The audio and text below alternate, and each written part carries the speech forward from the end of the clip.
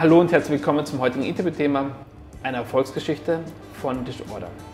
Heute zu Gast Dennis von der Farmers Kitchen in Berlin. Herzlich willkommen, Dennis. Schön, dass du da bist.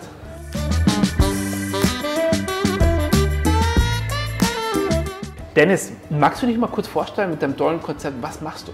Ja, also mein Name ist Dennis, ich bin Inhaber von Farmers Kitchen, einem kleinen Mittagsbistro in Berlin-Adlershof auf dem Vista-Gelände. Wir machen hier ganz klassisches Mittagsgeschäft, bieten Salate, Wraps, Ofenkartoffeln und Tagessuppen an. Gesund und lecker ist immer gut heutzutage. Dennis, wie wichtig ist für dich ein Webshop oder dein Webshop?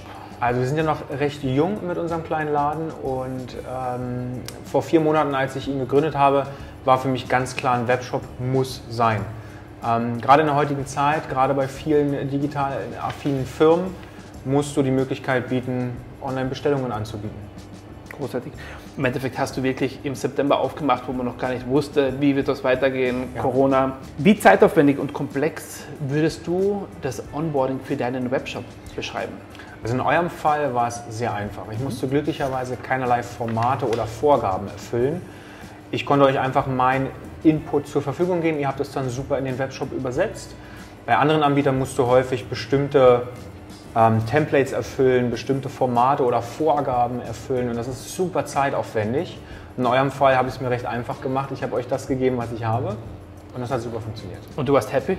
Ich war super happy, ja. Gut. Natürlich musste man ein paar Sachen feinjustieren, aber das ist immer ganz klar. Aber das Schöne an eurem System ist ja, dass man das jederzeit auch selber eigenständig ändern kann, ohne irgendeinen Support zu kontaktieren zu müssen. Diese Option besteht aber trotzdem jederzeit.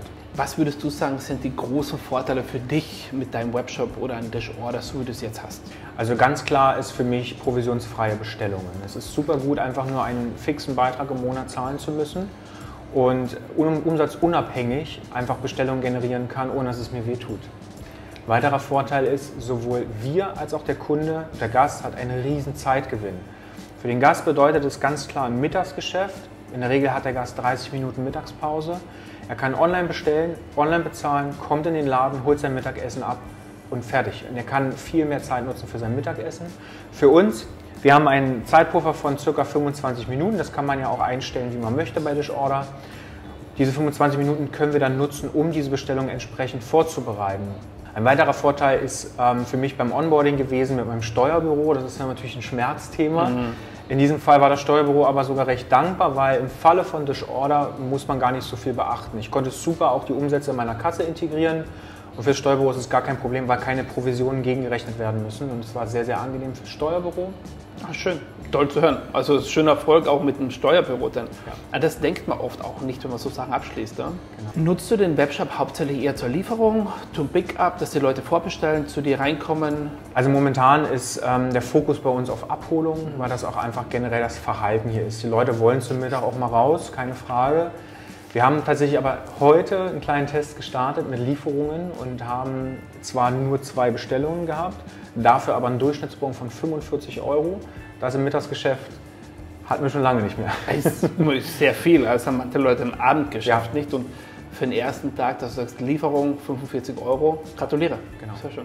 Dennis, wie vermarktest du deinen Webshop? Was machst du dafür? Da gibt es für mich ganz klar 2 Wege. Das ist einmal der digitale Weg, weil es ist ein Online-Tool, das muss digital vermarktet werden. Dann nutze ich einmal unseren eigenen Newsletter, wo ich immer mal wieder Gutscheincodes einbaue, was auch ein ganz toller Vorteil von Disorder ist. Weil über diese Gutscheincodes hat man einmal die Möglichkeit zu tracken, wo kommt der Umsatz her, wie gut ist meine Marketingaktion gelaufen und du schaffst einen super attraktiven Anreiz für den Gast, online zu bestellen. Aber natürlich für mich ganz entscheidend ist die Präsenz auf der Website, weil keiner weiß, dass du Online-Bestellungen anbietest. Das bedeutet auf der Website ein entsprechender Hinweis darauf, wir nutzen eine große Bubble, wo der Gast draufklicken kann, jetzt online bestellen und abholen. Das heißt, der Hinweis ist da, leitet sofort weiter auf unseren Disorder Webshop. Und wir nutzen aber auch analoge Möglichkeiten. Auf unseren Flyern steht es immer hinten mit auf der Rückseite, dass man online bestellen kann. Wir haben es draußen auf der Außenwerbung auch beschrieben, jetzt online bestellen und abholen. Und was wir auch sehr gerne machen, ist im Mittagsgeschäft, wenn Gäste länger warten als nötig, dass wir sie darauf hinweisen, wenn du möchtest beim nächsten Mal, bestell doch gerne online, dann kannst du das Essen direkt mitnehmen und musst nicht so lange warten. Ich habe auch gesehen, auf Google My Business hast du es auch verlinkt. Sieht genau, sehr gut aus. Auch das. Genau, also es ist natürlich, also wenn Leute online bestellen wollen, dann nutzen sie auch im größten Teil digitale Medien. Das heißt, sie geben sogar bei Google Mittagessen Berlin ein und dann ist es natürlich auch entsprechend, dass du dir auch da ein gutes Ranking holst und wenn du dann direkt auf deinen Online-Shop verweist, perfekt. Ja, ich habe gesehen, Mittagessen, Farmer's Kitchen. Genau, das sind die Keywords, mit denen muss ich arbeiten und darüber kommt auch tatsächlich sehr viel Traffic, auch dann auf den Online-Shop. Kannst du uns einen kleinen Einblick in deine Zahlen geben? Also wir sind ungefähr seit 4 Monaten online mit dem Webshop. In der Zeit haben wir etwa 400 Bestellungen gemacht. Momentan sind wir durchschnittlich bei 10 Bestellungen und haben etwa einen Durchschnittsbon von 25 € pro Bestellung. Und was wir merken ist, dass die Bestellungen einfach pro Tag immer mehr werden. Also weil natürlich auch ein Werbeeffekt vor Ort stattfindet. Die Gäste sehen, die Leute können einfach abholen, fragen dann nach und wir erklären das. Und dann haben wir wieder einen weiteren Gast akquiriert, der dann auch online bestellt.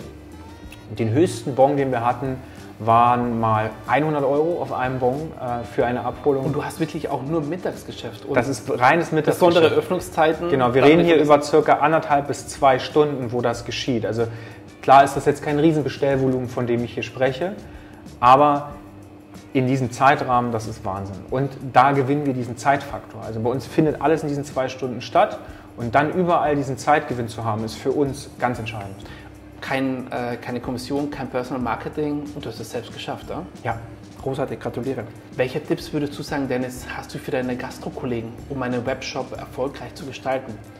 Also ganz entscheidend ist die Präsenz. Also mach deinen Gästen klar, dass sie bei dir online bestellen können und nutze digitales Marketing, aber auch analoges Marketing. Am Ende des Tages mit einem Flyer, jeder hat wahrscheinlich einen Flyer für sein Restaurant, jeder hat draußen die Außenwerbung und das ist das, was der Gast, der sowieso immer kommt, jederzeit sieht. Großartig. Social Media auch wichtig? Social Media ist natürlich auch sehr entscheidend, weil das ist eine sehr interessante Quelle, weil halt eben, wenn du dieses der und der folgt dem und den und darüber hinaus generierst du ja auch sehr viele Follower und wenn du da einfach kontinuierlich darauf hinweist, Leute, ihr könnt bei uns vorbestellen und abholen, ist das super entscheidend. Dennis, vielen Dank, dass du heute mit dabei warst. Es war großartig, nach den ersten 4 Monaten zu sehen, du sprudelst voller Energie, es tut sich sehr, sehr viel. Wir werden dich bald wieder mal besuchen, wenn wir dürfen. Vielen Dank, ja, gerne. Bleibt auch ihr mit dabei an unserem Kanal, abonniert ihn, schaltet gerne wieder ein zum nächsten Interviewthema. Auf bald!